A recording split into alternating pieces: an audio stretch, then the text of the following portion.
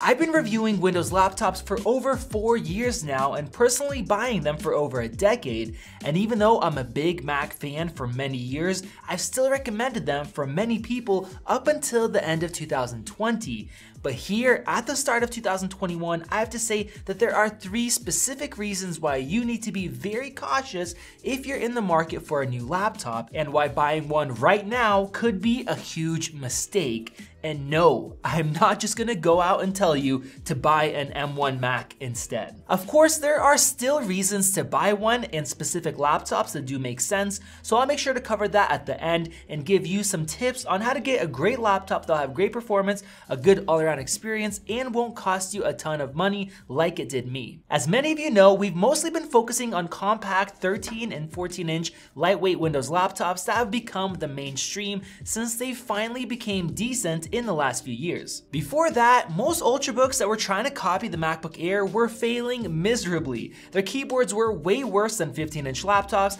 the displays were very dim and reflective, trackpads were horrible, and the same thing goes with speakers. I bought an Acer Ultrabook 4 to 5 years ago and it was pure garbage, and I ended up returning it for a Mac that cost more, but the experience was so much better even though the specs were worse. But when we started to review them, every upgrade cycle had decent improvements, starting with the build quality getting solid, with companies starting to use less plastic and more premium materials. As time went on, we got improved webcams, battery life finally started to compete with Macs, companies started putting in better SSDs, speakers were actually becoming usable, keyboards were also superior to Apple's butterfly keys, and even the diving board trackpads finally became responsive enough to use without needing a separate mouse. Not only that, but Intel finally started stepping up and creating better processors as well when their 10nm finally came out, which resulted in battery life that could beat out a MacBook with older processors, and performance that was also a little bit better, and some laptops were actually offering better cooling as well. They also had some unique features that we loved, like Windows Hello for login, slimmer bezels, and overall size as well. Of course, prices also went up at the same time to close to that or even exceeding Apple's MacBooks, but that made sense due to how much better the components were. Because of that, we routinely started to recommend them, and we're saying that if you don't need macOS, these Windows laptops were definitely a better buy. And that was the case just 6 or so months ago, especially with the Dell XPS 13 9310. It was an absolute killer laptop with a display that was just as bright and color accurate as the MacBook Pros, and not only that, it was actually less reflective as well, which was a first for any Windows laptop. And the keyboard is actually better than Apple's brand new Magic Keyboard in their new Macs. But now, I would be very careful buying one or any of the great alternatives that we reviewed. Why?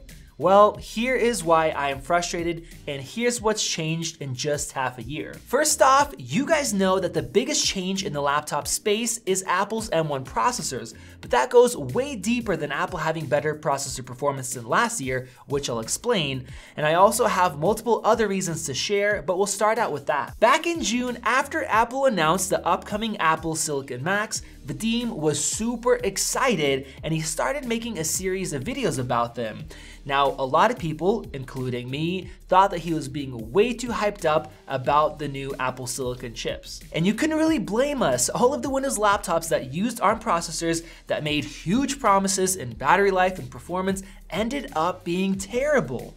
Benchmarks were so-so, but once you factored in the price and their real-world performance, and especially compatibility, these ARM machines showed us that ARM wasn't ready for the mainstream. But Vadim wouldn't give up. He dug into Apple's white papers and super long press conference videos designed for engineers and developers, and found very interesting bits of information that made it into videos and got the attention of tech enthusiasts, along with even creators, which called him out on his grandiose predictions. But you know what? He was absolutely right. When Apple launched the M1 Macs, even though the machines looked exactly the same, we were blown away at the performance numbers, but we were still a little bit skeptical because they seemed too good to be true. At the same time, Apple ended up effectively lowering the average price of the M1 MacBook Air to $999, and while at launch I thought it was the least interesting M1 Mac, this machine is what is hurting Windows laptops most most in 2021. And after doing extensive testing, we found out that Apple didn't overhype their M1 chips with the performance and battery life that they advertised,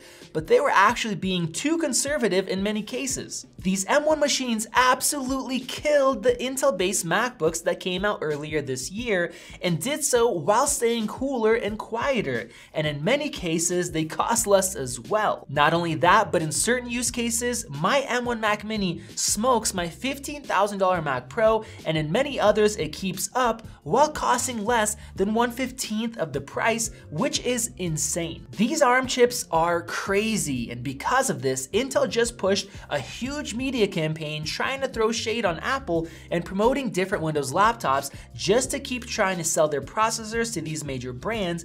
And don't worry, I'll explain why this matters for Windows laptops as well. After a few months and tons of testing and our long-term review, we finally gave our verdict that the M1 MacBook Air is the best Mac to buy, as it performs almost as well as the Pro while being completely silent and costing $300 less at the same time. And on top of that, for just a few bucks, you can get it to outperform the Pro for just $999.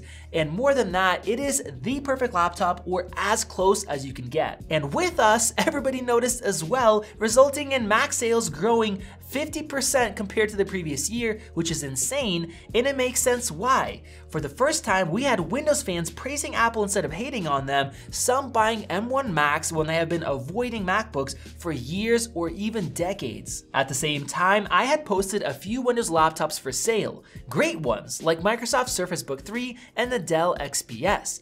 It's been over 6 months since I posted that machine, and no one wants to buy it. I priced it low, even though this thing was $2,700 brand new with 32 gigs of RAM, higher than a 4K display, literally spec'd out, and now it's priced down to $1,000, and I can't get anyone to buy it. And I can't really blame them. Dell has also been dropping their prices. A $2,700 laptop is now $1,935, probably because they aren't selling, and even though it might be tempting to pick up one of these machines, I wouldn't recommend it. I said at the start that I'm not just going to suggest buying an M1 Mac, and I won't, but that definitely is a better option. Not only is an M1 MacBook Air way more powerful, it's also cheaper, and at the same time, the resale value will be way better. Every Mac that I've posted has sold in just a few days, even the Intel ones, not M1. My $1,800 4-port sold for $1,400 in 1 day, whereas the $2,700 XPS has been up for over 6 months and can't sell for even $1,000. And I know some of you might say that you can only get 16 gigs of RAM on an M1 MacBook, but that 16 gigs performs way better than 16 gigs in a Windows machine, as we showed off on our XPS comparison in that RAM section, which I'll link down below. And when comparing two similarly priced Mac and Windows machines, like the new LG Gram, which is a great all-around laptop, the M1 Air is better in basically every single way and costs $200 less. And on top of that, you can sell it a year later for almost no loss, whereas nobody's gonna wanna buy your LG, which is why Dave Lee had to make an update video saying that the MacBook Air is too good. And that's the next reason why you probably shouldn't be buying a Windows laptop in 2021, unless it's maybe the end of 2021. Everybody now knows that thanks to Apple's push, ARM is finally going to hit the mainstream.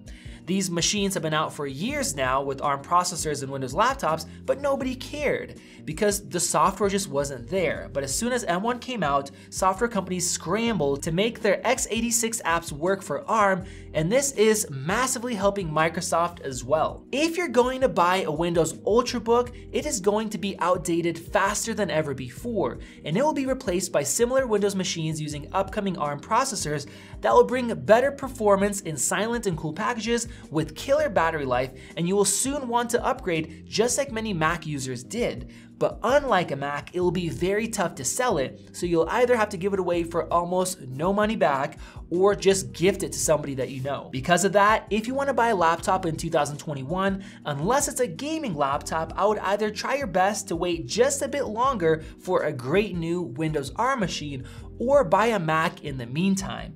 ARM is finally here and it's changing the laptop world. And if you absolutely need a Windows laptop and you need it now, buy it from somebody like me who has a crazy machine that they can't sell and will give it away for relatively nothing. Go ahead and check out Vadim's vid on how Apple finally put the final nail in Intel's coffin right over there. And if you enjoy this video, click above to subscribe to help us reach 1 million subscribers in 2021. This has been Max, and I'll see you in the next video.